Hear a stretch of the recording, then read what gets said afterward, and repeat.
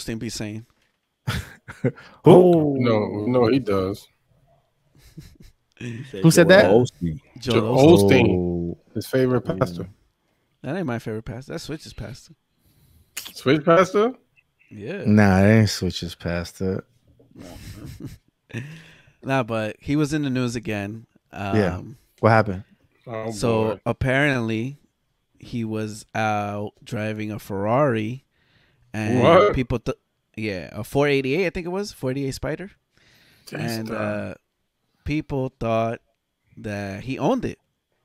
And it was his. Oh, he's a Bow Wow challenge? You renting it? Oh, he was out in Miami? turns out no.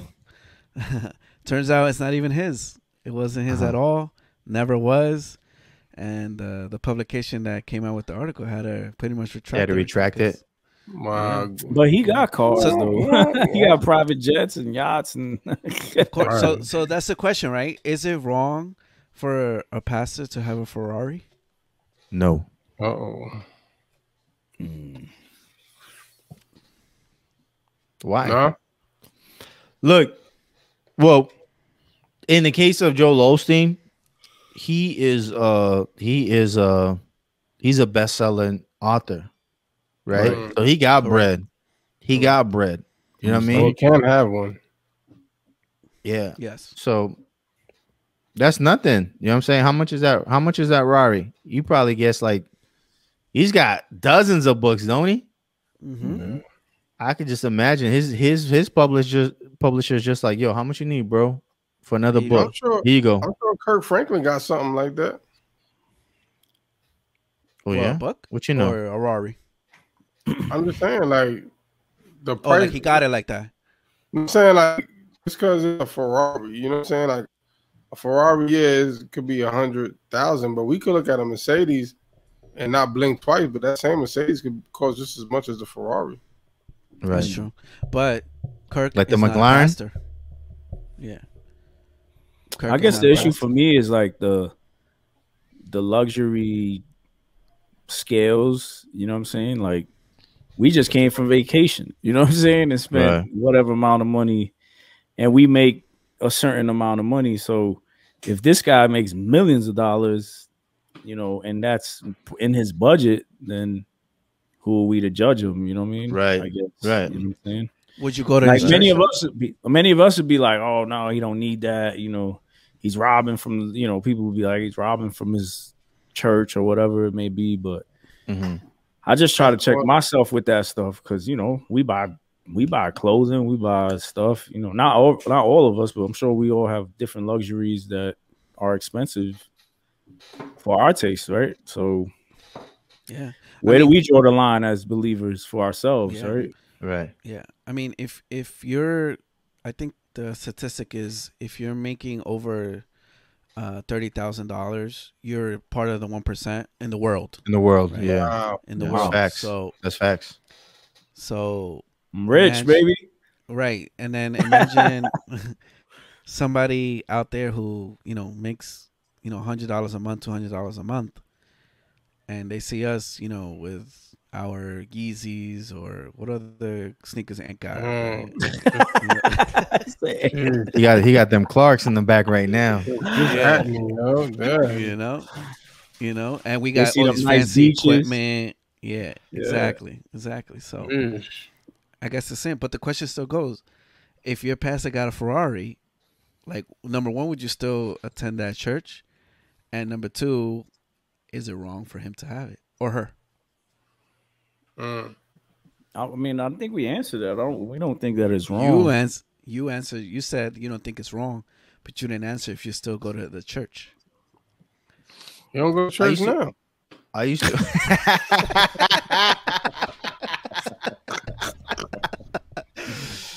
Yeah. Like I used to go to a church back in 2002 before it was a thing. 2002, and the bishop had a Bentley. Back in 2002, bro. Was he on that show, that reality show? He was on a yep. He was on that show. He was on that show. Yeah. Yeah, he was. And he had a Bentley back then. Now he said that somebody gave it to him. right? He said that some like Arab dude, I don't remember from one, but the dude said that he heard him preaching, and he said he wasn't a Christian, but he felt that he should give him the car, and he gave him the car. So we don't really know, like just because someone has something nice, like you don't know how they obtained it, you know, what they've done, what type of sacrifices, you know, because I've also heard a lot of those prosperity preachers say things like where they've given cars away, like their own cars, like they just bought a new car and they heard the Spirit of the Lord say, give it to, you know, whomever, and they gave it away. Right. Yeah. So, you know, it's difficult to kind of base it off of that. Now, I wouldn't go to Joel Osteen's church for different reasons, you know, not because of the car he drives. Okay. I'll go to the church because, you know, once I start, you know, plugging into that church, or if I'm giving any tithes, yo, that's our Ferrari now. He said the Acts 2 church, right?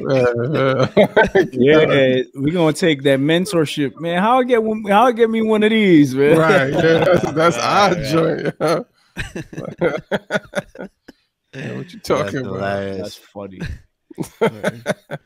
It's very difficult, man, because for me, especially because it's like, you know, I compare my own lifestyle, right? Like we would say this is a blessed life that we live, right? We're fortunate to have health. I'm not rich in no kind of way, but you know, we have more than what others have. So yeah, it just becomes real difficult. You have more than probably what you had when you was a kid. Right. Yeah, you know? Exactly. For sure. I know I do. And my kids definitely have more than what I had. You know what I'm saying? Yeah. Well, no, my parents looked out. Oh, for sure. I'm not saying that they didn't, you know what I mean? But it was different times, you know? Yeah. I don't know. It's so, tough, you know, man. I try not to judge it, but I mean, there are also the scriptures of warning against, you know, loving money, being lovers of money, you know, and that doesn't just happen with the rich, you know what I'm saying? That happens with the middle class or even the poor. Like, you know what I'm saying? Like, right. There might be someone that's poor and we think, oh yeah, because they're poor, they don't love money. Nah, they could be beasting or greedy for money as well. You know what I'm saying? Yeah. Especially in America where, you know, everywhere you look, social media or you look, you know, it's like a competitive thing, you know, who has the best dress, who has the best, whatever, car or jewelry or vacations, right? All those things. You know, it becomes difficult, but we got to just guard our hearts, you know what I'm saying? Make sure that we're making the right decisions with money, and how we use it as a tool, you know what I'm saying? And giving back. So do you think that, kind of switching the topic a little bit, do you think that Christians should be taking luxury vacations? What's a luxury vacation, yo?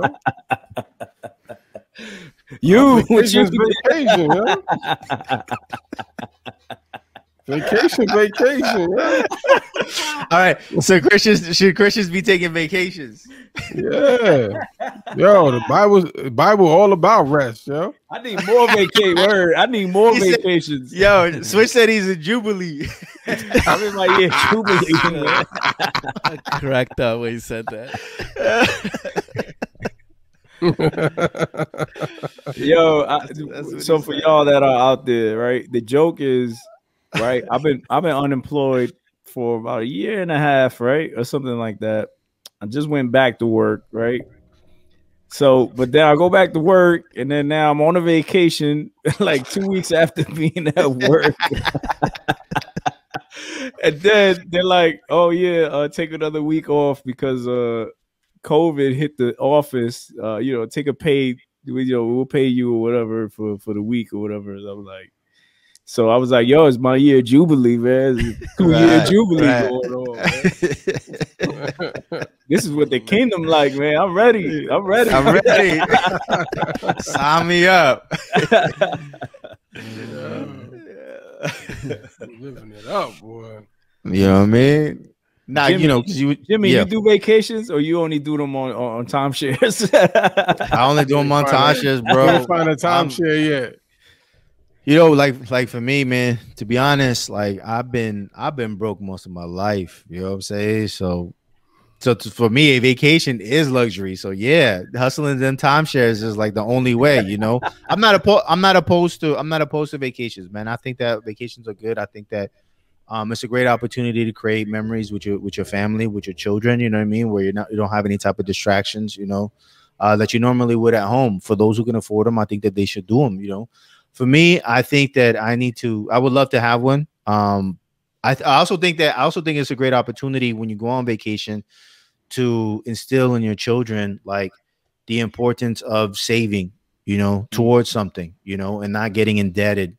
You know, I think like, look, you know, Bobby was able to afford this because, you know, God blessed me with a good job, and every job I saved up X amount of dollars, you know, whatever to put towards this so that we can celebrate together, we can enjoy this together, right? Me, because I didn't have a lot of money in my younger adulthood. I can't afford that luxury. You know what I'm saying? Because I got to think about my retirement. I got to think about my children. You know what I mean? Bible says that a righteous man leaves an inheritance for his children's children, right? So for me, that's number one. You know what I mean? Like if I don't know, don't disclose what you spent, right? But let's just say you spent anywhere from $2,000 to $5,000. Like for me, I would rather put that in an account so they can accrue interest in 20 years. You know what I'm saying? I could get that back. I'm not opposed to vacations because once I have, you know, the number that's in my head that I need, you know what I mean? For my savings, for my investments, I'm definitely going to take a vacation, bro. You know what I mean? But right now it's just not something that, you know, I might do like a road trip here and there, you know what I mean? But to fly out somewhere or something like that. Go to like Jamaica or something, like, yeah, right. Yeah, now my bread just isn't, you know, like you seen that meme, right? That says like, you know, $20 in the bank, but 100 in savings or whatever, and I'm broke, right? I tell everybody I'm broke. Like that's kind of like, you know what I mean? Like I'm not missing any meals now, you know what I mean? Like, you know, me and my wife are good right now, but it's just trying to play catch up for the years that, you know, I didn't have any bread, you know what I'm saying? But I'm not opposed to it. I think that it's great. I think it's great for family. I think a lot more families should do it, you know? Even if it's local, right? Like think of ways that you can just, you know, drive an hour out to like what they call it, a staycation, you know? Yeah. You know, like I think Vegas is like a staycation for me because that's only a few hours away, you know. How far is that from like 6 hours? 6, something like that. Really? I don't, yeah, something like that. I don't know. I don't remember. It's been years since I drove out there. Possibly. I really don't have a clue. Yeah, but I'm not opposed to it. You know, I think that is good. You know what I mean? Like you earned it. Why not do it? You know? Yeah. What I would love to do though, like in all honesty, what I love to do, I don't know if anybody's down, like in my family, like right, like you think like parasailing in Jamaica, or my idea, doing a missions trip somewhere, right? Like I would rather do a missions trip somewhere, like go somewhere wherever, right? Wherever you want to go, you know, in Jamaica. But it's right, but instead do it there, right? But I think probably 9 times out of 10 the kids will probably be like, nah. You know what I'm saying? I want to go snorkeling. I want to swim with sea turtles, you know what I mean, and pet the dolphins. Yeah, you ain't staying at a resort. They like, nah. Right. No, you stayed in the hut, sleeping on the floor and all that. Right. Yeah. Nah, it's just jokes, man. Facts. But yeah, man. What? Let's get that word. So Switch ain't got no problem with vacations. You already know that. What do you mean, Switch? I'm cool with vacations. I feel like I need more vacations. No, I thought Jay was asking you. More getaways. Yo, Switches if vacation was a person. Right? No. Your man took a vacation from his vacation. You saw? It was on the pool day. Yo, look at this dude. He look like Santa Claus. Yo, your man look like Bob the Tomato.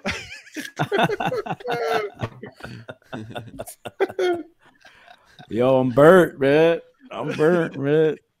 But yo, look, man, I feel like, and I really feel this way, and I know it's wrong, but I feel that like a good chunk of my life, I was working hard, like 16 hours. Right. I was working at work, doing Uber, sleeping 4 or 5 hours. You know what I'm saying? So I feel like I'm due, man. Like I just do. You was doing this. You were doing this when we first met. You was doing the Uber. You was doing all the other stuff. Yeah, I remember that. So I feel like, I got my just due right now. I'm just relaxing and enjoying. That's what I'm saying. That's what I'm saying, bro. Like you earned it. You know, you earned it. They done wrong with that. But yeah, man. So we got that word of the day.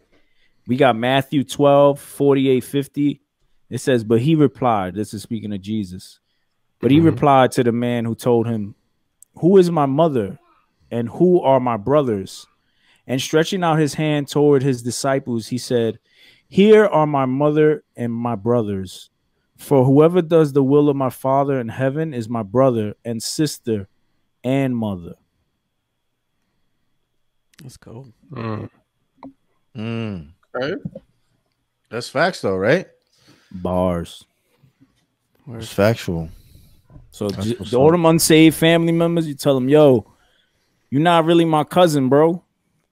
Aunt's my cousin. Vete para allá. Vete para allá. Jimmy's my brother. Vete para allá. Jay's my father. My uncle. My father. Right. He's my real father.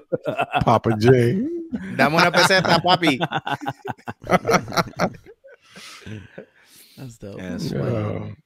Yeah, well, good. I'm glad that you fellas had an opportunity to vacation with your families and kind of, just minister, you know what I mean, and sharing that time. I think that is a dope blessing, man.